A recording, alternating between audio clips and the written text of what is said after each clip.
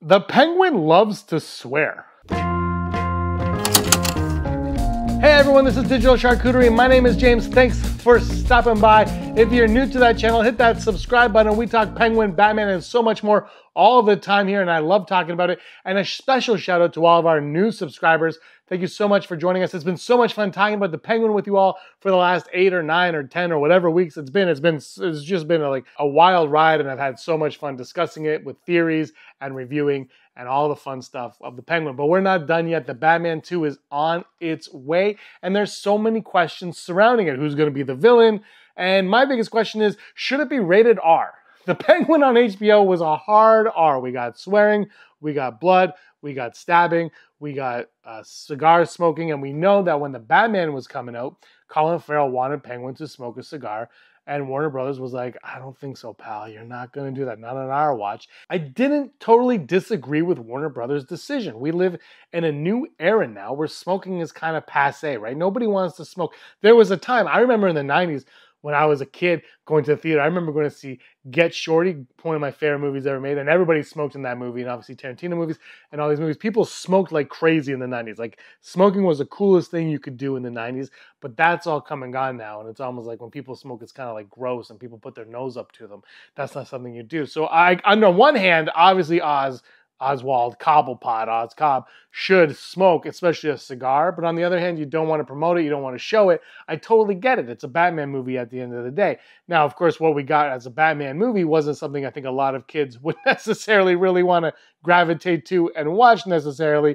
But it is Batman, and I totally understood that decision. Also, if you haven't checked out Holy Christmas Batman from my friend Brian Royer, link in the description below. It is a jolly good time. Also, if you entered the contest to win the art of the Batman, I'll announce the winner at the end of this video. So with all of that out of the way, I started thinking, should the Batman 2 be rated R? The Penguin worked rated R. And now, is it going to be awkward for us to watch a series for 8 weeks, 8 hours of a series where we have the Penguin swearing like a sailor, we have blood splattering all over the place, and we have cigars and cigarettes being smoked, sometimes in multiple. And you start to think about it and how well it worked on HBO, and that could translate into a movie. I mean, look, obviously Deadpool and Wolverine was rated R, but Batman and that, they shouldn't coexist. They're very different movies, and I think the R rating of Deadpool doesn't necessarily lend itself to what an R rating of Batman would be. So you have to look at it.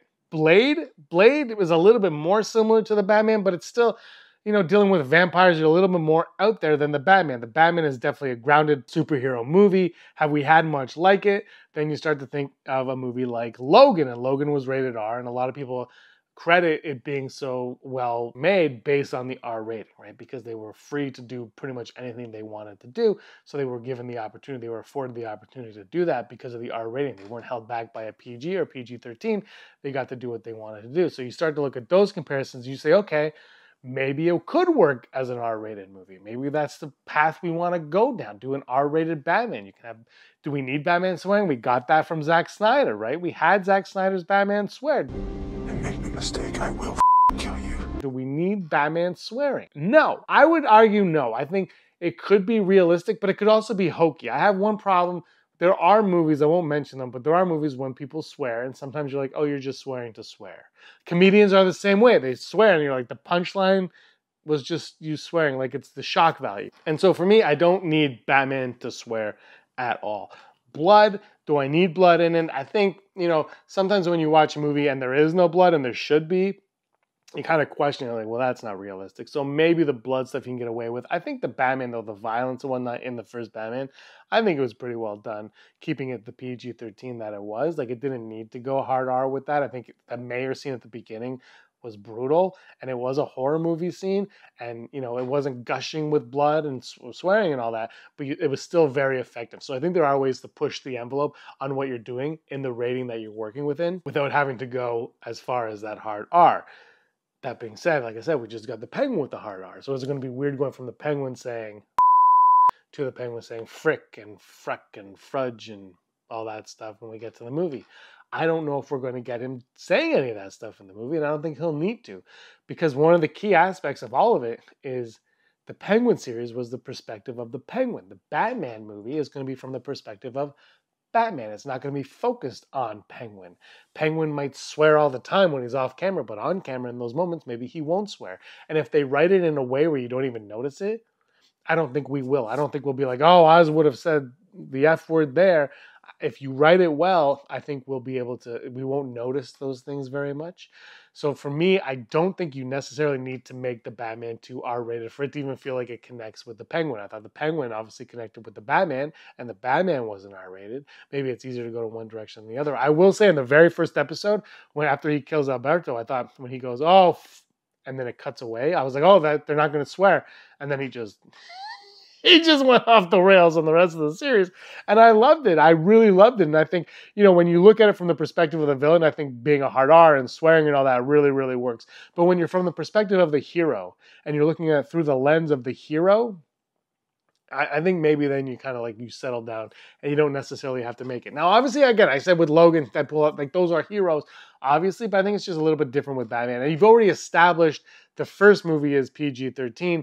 Could you do it again? And I'm trying to think of my mind where they've had instances where movies gone from PG to R. Well, you have Alien versus Predator, then the second Alien versus Predator, that one PG-13 to R, and Suicide Squad was PG-13, and I think Harley Quinn and the Suicide Squad were both R ratings. So it's not unprecedented necessarily, but it's not common either, right? Because you want the same fan base to go in and watch it. So I wouldn't have a problem if they made the second one rated R, because most of the reason, though, is also because we're getting the James Gunn Brave and the Bold Batman movie, which is going to be probably PG, maybe tops max PG-13. So that's going to be more of a family-friendly kind of Batman, I think, like a more fantastical version of the character where this is more grounded. And because of that, because you have that coming, you could probably get away with making this one rated R and going a little bit deeper and a little bit darker. And again, if you use the Logan pitch, I think it could work. I think Logan worked, obviously, and I think Batman could. But I don't know if you need to go down that because they did so well pushing the envelope of PG-13 with the first Batman movie that I don't even know if they need to go that far in R. And sometimes you can go too far, right? You can feel too free, and you might go a little bit too far. But I think because we're at the perspective of Batman in this one, and because we're at the perspective of Penguin in this one, I don't see the need for it to be rated R. So I don't think they're going to go that way. But I don't know, maybe I'm wrong and they're going for a hard R. What do you guys think? Should the Batman 2 be rated R to coincide with what we got with the Penguin? Because the Penguin was fantastic. It was just so fantastic. How can you argue, James? You're so dumb. It should be rated R. I don't. I think you could do a Batman movie PG-13 once again, and I think it could be solid, and you can bring in villains who could be spun off into their own R-rated series. And now we'll pick the winner of the Art of the Batman book. Thank you for everybody who participated in it. It was a lot of fun. We'll do more going down the road as well. I picked the winner's name out of a hat, and the winner is Hector Aura. Hector Aura, congratulations. I'll send you my email address. You email me, give me your address, and we'll mail out the copy of the Art of the Batman to you. Thank you so much. And thank you everybody who participated. It was a lot of fun seeing everybody. Burt Ward, of course, was the answer of the 60s Batman. He was my Robin growing up. Chris O'Donnell was a great Robin too. I don't care what anybody says. All right, everybody, thank you so much for watching. Give us a like and a subscribe, and your thoughts on an R-rated Batman in the comments down below. We'll see you next time. May the force of others be with you. But I'd be glad to take your order. I am a little hungry. Of course, Robin.